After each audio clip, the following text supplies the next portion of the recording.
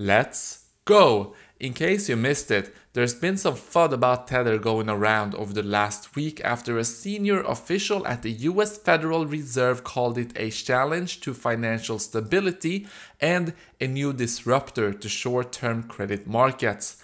So we've been seeing all of this FUD about Tether, but I do think that this is an important time to take a look at what Tether actually is, how it works, why there always seems to be some drama or concerns about it, and what would happen if the people spreading the FUD ended up being right and someday Tether do lose its peg to the dollar or even go to zero. So that is what we are going to be covering in this video today, guys. So if you like this type of content, then make sure to subscribe and activate the bell so you do not miss out on more videos like this in the future, as well as everything else I post here on the channel. So to start off with, I think we all understand the need for stablecoins such as Tether within the crypto ecosystem. Without them, if someone wanted to take profit or keep the value of their portfolio steady between trades, then they would need to cash out all the way to USD or some other fiat currency. Not only does that usually take a considerable amount of time, but it can also have extra fees associated with it. We can easily tell how big of a role stablecoin play by looking at this page on CoinGecko that shows them all. As you can see here, stablecoins have a combined market cap of more than $110 billion, which is more than 7% of the total crypto market cap. Additionally, almost every day, Tether is the top coin traded by volume by a very large margin. One more interesting thing we can take a look at here is the chart of the market cap of stablecoins over time. So the blue line here is Tether, and as you can see, it was growing slowly up until the start of April in 2020 when it had this spike and then continued on a parabolic growth path. Some people who see how much Tether has been minted over the last year say that it is because Tether is used to manipulate the crypto markets, but if we look at the chart, we can see that pretty much every stablecoin has seen a very significant increase in market cap during the same time period. So it is more likely that that increase has been caused by demand increasing as crypto grows in general. One question that a lot of people have is, how does Tether maintain its peg to the price of $1?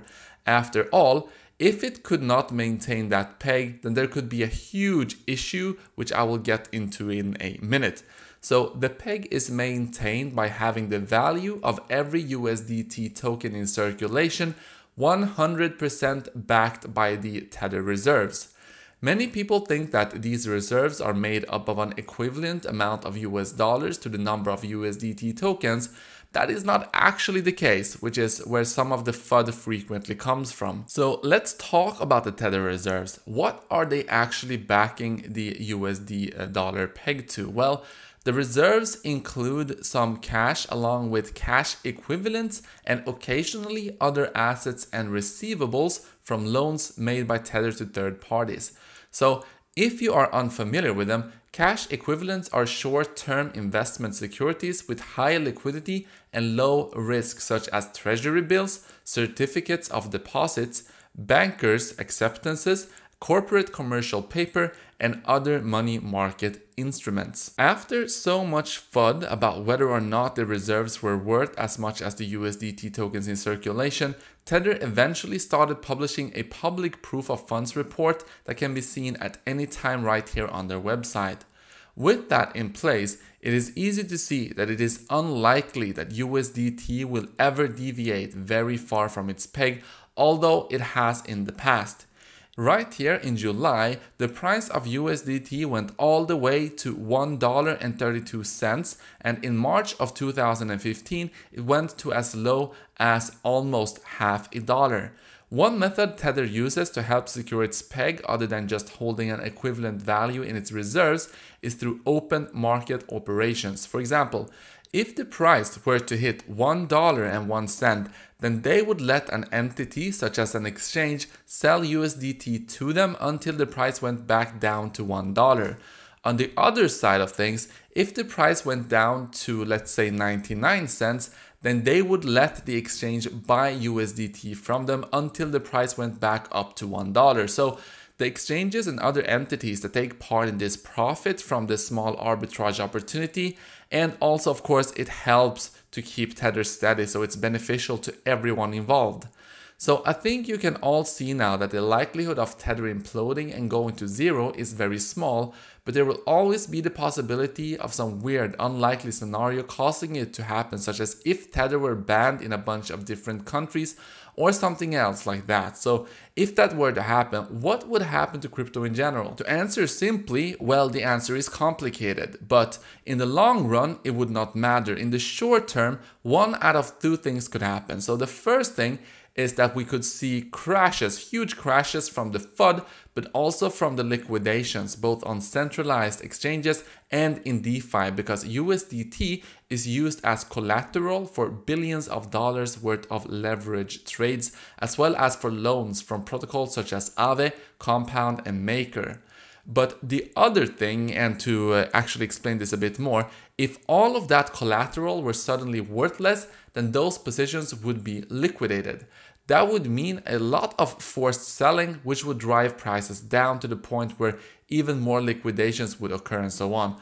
However, once the market stabilized and people had time to recover, other stablecoins would take that place of Tether, whether that be USDC or another centralized coin, or even maybe a decentralized coin such as DAI. The other thing is that if we really do see a situation where, you know, a lot of people are not trusting Tether anymore, it's starting to go off peg, well, as people start to sell that Tether, maybe they are going to get into other cryptos. Maybe if they start selling a lot of Tether, you know, they want to get out of Tether, well, the most logical thing to do would be to maybe get into another stablecoin, but there's not really that much liquidity if you compare the rest of the stablecoins to Tether. So the other option would be to go to crypto, to Bitcoin, to Ethereum and other coins. And that could mean that the prices would short-term see a big spike. So one out of two things could happen. So that's just some speculation for you. But before I end this video, I want to share a project with you all, and that is Port Network. So this video was sponsored by Port Network, so huge thank you to the team over there. So Port Network combines volunteer computing and cloud computing in a new system that allows anyone to allocate their free and unused resources and be rewarded with Port tokens. A lot of the time, people only use about 20% of their reserve power, which means that there's a lot of potential power sitting around not being used. Port Network combines all of that unused power in one place and allows anyone who needs some extra power to borrow it by paying a fee in Port tokens. Speaking of Port tokens, the ICO is currently ongoing and is using a unique phase system to make it more fair. During each of the 50 phases, the price paid for tokens will increase slightly, meaning that the earlier you get involved, the cheaper your entry price will be. Currently, the price per token is 21 cents, and the ICO is available directly on the Port website if any of you are interested in checking that out. The tokenomics of the Port token are shown here along with its distribution. The token gains its value from its utility of being used to pay for server storage and because it is used to pay out rewards to people offering their extra power and space. There is a strong team behind this project, which is shown here, and they are actually a registered company in Germany, which helps to give them more credibility. The details of that company are shown here. Another way to earn with Port Network is by referring friends. So anytime someone you refer makes a purchase, you will receive 20% in commission and the friend will receive a 10% commission as well. So it is mutually beneficial. If we take a look at the roadmap, we can see that after the end of the token sale, the market launch of the software will occur in Q4. Next year, they have marketing campaigns planned along with prominent partnerships and an expansion of press activities. So make sure to check this out. Check the links down in the description. They got a lot of press as well. You got articles on Yahoo. So make sure to check this out and I will see you in the next one.